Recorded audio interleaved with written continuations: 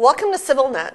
My guest today is Lene Wetteland, who is with the Norwegian Helsinki Committee, although she is based in Almaty. Lene, do I have that right? Yes, just for a couple of months. Mm-hmm. The pomegranate on your chain tells us that you've been to Armenia. That's correct, yes. You get the Armenia portfolio at the Norwegian Helsinki Committee, is that right? Yes, it's a combination of Central Asia and Armenia, but Armenia is closest to my heart and Central Asia is the biggest program, so to say. Does Central Asia include Azerbaijan, or from the Caucasus it's only Armenia?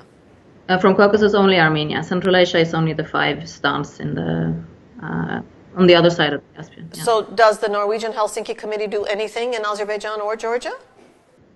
Actually, we have a program which is covering all the South Caucasus countries. We have 2 partner organizations in each of the countries, and we're not aiming at solving any conflicts in this region. Right. This is, of course, way out of our league, but we are encouraging tolerance inside the countries first and then between the countries. So they will develop a coalition for trust, it's called. Good luck with that, as they say, because that's not only is that missing within our countries, but certainly it's missing between, the pairs of us. We want to talk to you, as you know, because the Norwegian Helsinki Committee recently published a report on civil society life in Armenia, the civic space, and you gave it a very honest title. What did you call it? I called it Between Hope and Distrust.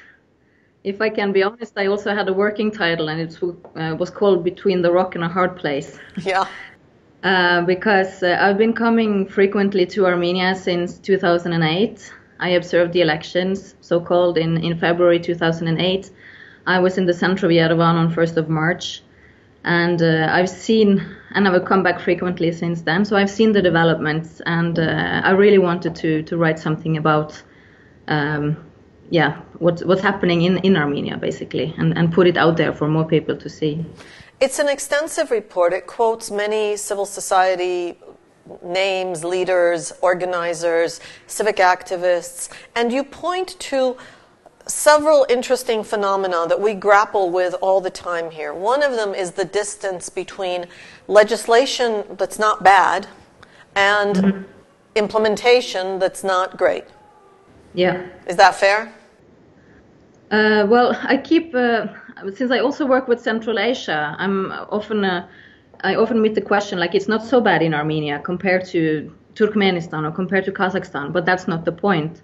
Armenia has done several good reforms and it looks good, but on the other hand, I think that the authorities can allow this because they know that, as I do write in the report, that the media and the activists are not that much able to use the space that they do actually have. So it's not such of a big problem for the authorities to allow it. Talk a little bit more about the media and civil society activists not being able to use the space they actually have. What does that mean? Again, comparing with Central Asia, I face more regulations on civil society activism, more regulations on the media. In Central Asia? In Central Asia, yes. In Armenia, they actually do have this availability. I mean, there is no direct censorship. There is possibilities to organize organizations. There is possibilities to meet, basically. I mean, only last weekend, 30 people were arrested downtown Almaty because they were protesting against the devaluation.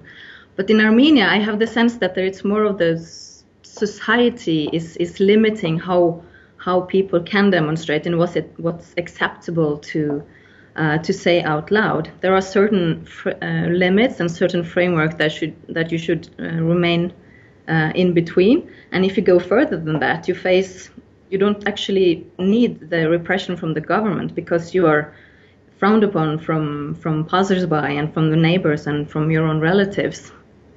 And media will.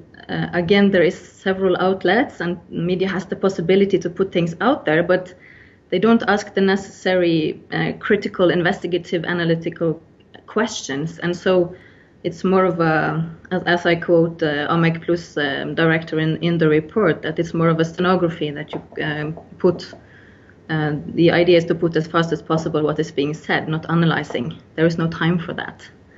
Is there a similar environment somewhere that we can learn from? Because I think that the players here acknowledge that to some extent, that the field perhaps is broader and wider than most people take advantage of. And as you say, the players in society, in public office, your neighbor, the whole range, don't either demand or encourage the kind of inquisitiveness you are encouraging. Is there an example of another society that is similarly manipulated and repressed? Not that I am aware of. I mean, I'm comparing actually my Armenia report now to what is happening in Kazakhstan. That, of course, the area in Kazakhstan is much smaller, media and meeting and organization-wise, but there is more initiatives starting. Kyrgyzstan, they have had a more.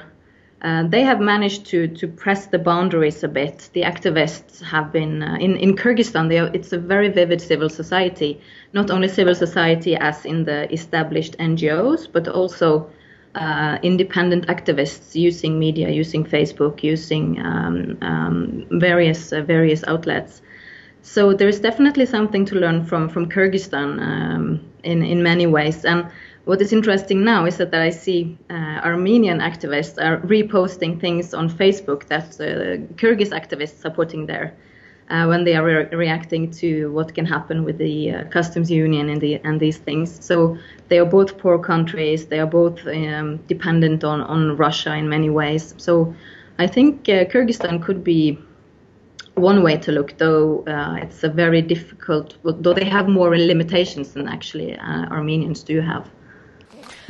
When we talk about these kinds of observations that you're making, is it you talking to us? Do you find that distrust that you mentioned in the title of the report also affects the players within civil society, the distrust there, and therefore the obstacle to further cooperation, collaboration, effectiveness? Yeah, there is... as I also quote one activist, that she says the problem with Armenia is that there is always some hope, and then this hope is crushed. And the Norwegian Helsinki Committee, we have supported several organizations in Armenia over the last years, and basically none of them have agreed between themselves on how things should be. But that's also why we support various organizations, because civil society should have a broad representation. There should be different elements working to improve the human rights situation, but using different approaches. But of course, it's not only in Armenia. It's in Kyrgyzstan, it's in Kazakhstan as well, that there is a certain competition between the more established NGOs. But this is where also the activists play more of an independent and more creative role. That they take over this space, which has been that the NGOs use as a more stable source of income, so to say.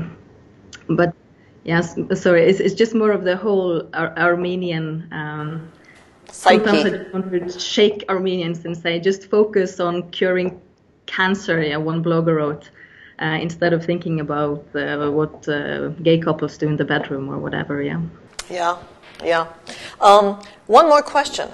You clearly talk to us here in civil society, and yes, we read what you have to say and at least think about it. Do you have channels to the government? Does the government read you, talk to you? The Armenian government, I haven't met so much, no. We are planning to launch, to present this report, of course, to them.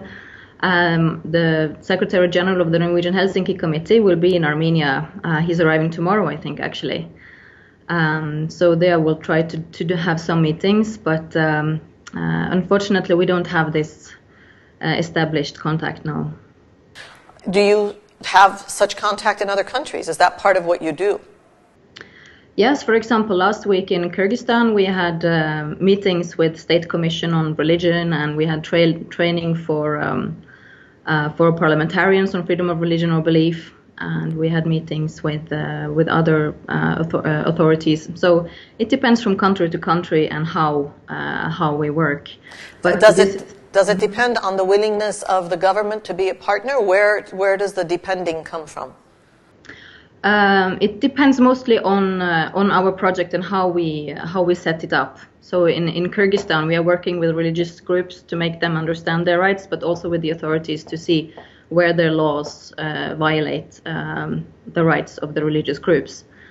So that's a two-way approach directly in the project that we do have. In Armenia, we have been working more directly with the civil society. And not so much from the top so far. But the recommendations in the report are definitely for the Armenian authorities as well.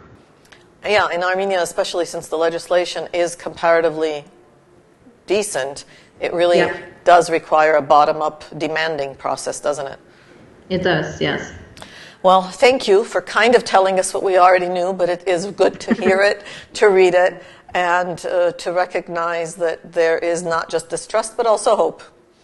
Yes, there is hope, and this is what I want to bring on to the Europeans and to Norway and to others. Don't forget about Armenia. It's better than other countries, but there is still a lot of things to do. Yeah, that was part of your recommendations, and that was certainly appreciated. The worst thing that could happen to Armenia is that we fall off the European agenda. Definitely. Thank you, Lene Wetteland, who is with the Norwegian Helsinki Committee and the author of a recently issued report on Armenian civil society called Armenia Between Hope and Distrust. Thank you for joining us on CivilNet, Lene. Thank you for inviting me. And thank you for following us on CivilNet.